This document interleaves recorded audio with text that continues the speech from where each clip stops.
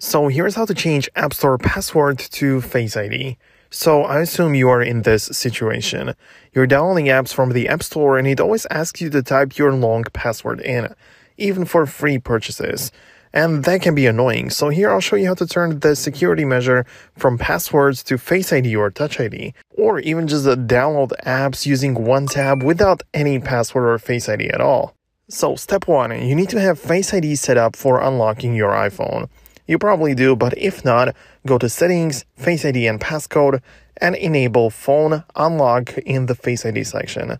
Then rotate your hand around and follow the instructions, and you're going to be good to go.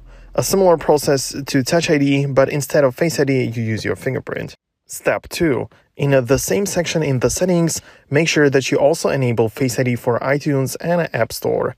It's right under the iPhone unlock. In fact, I'd advise you to enable it for all the things, of course, depending on what you do and what you use, but I have it turned on for all of the other options below it, and even for third-party apps because I trust this security measure. But now, when downloading apps, you'll just be required to double press the side button and scan your face to authenticate. But in case your iPhone fails to recognize you for whatever reason, which may include bad visibility or being too far from the screen or anything else, then you'll be required to type the password in nonetheless. So you need to make sure that the first couple of tries you have need to be properly executed when downloading third-party apps from the App Store. By the way, guys, really quickly, before we continue, I want to say that if you're new on this channel, make sure to subscribe to Foxtech YouTube, which was known as Apple Fox before, because you're not going to miss future videos like these and future tutorials that may help you. Anyways, there is also another option, and the beauty of this is that you can decide to use neither of the methods. You can simply tap the download button and it starts installing. To make this work, you'll need to disable Face ID for iTunes and App Store. The same thing would just turn on and enabled. So of course it's in the settings and Face ID and passcode, and it's the second option on the list. So turn it off and we can come back to the main section in the settings. So scroll all the way to the top and tap on your name, which is the iCloud profile tab. Then go to Media and Purchases. It even has the App Store icon next to it, so that's how you can recognize it easily.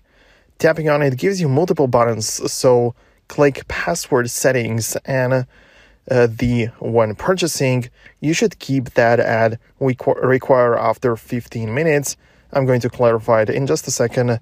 And the thing at the bottom which says free downloads and require a password, keep this turned off. So it's not supposed to be green, it's supposed to be gray as it is here.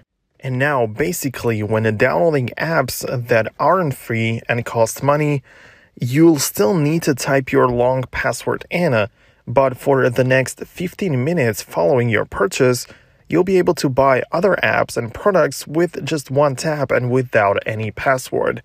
This applies not only to paid apps, but also to ringtones or music on iTunes or other things that you can purchase. Unfortunately, the amount of time, which is 15 minutes, cannot be modified for it to be longer or anything like that. The 15 minutes option is the only one we have. But when it comes to free apps on the App Store, no matter when or where you go ahead and decide to download it, you just click on Get, and it's just going to tell you to click on Install once again, but no password, no Face ID, Touch ID, or anything like that. You click on Install, it makes the sound, and you're good to go. So this is also an option. But is it a safe way to go about it? Of course not. I don't use it this way, and I don't advise this for you. But it is an option. As we are already used to from Apple, they try to bury the less secure ways of using. They try to put it somewhere so you can't get to it easily. Just like the 4-digit passcode, for example. Yes, it's an option, but by default, Apple pushes the 6 digits one. So if you don't pay attention to it or don't really care, you end up with the better and more secure, longer option in the passcode of 6 digits.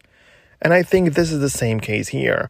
Although you can, in theory, download apps without any password, it's not advised or promoted from Apple's side, and therefore they'll bury it somewhere deep in the settings that people need to search it up online to find out how it works. And yeah, this is the case. So now, if you ever wanted to download an app from another country's app store, then click here to find out how to switch to a different app store country, and see you later.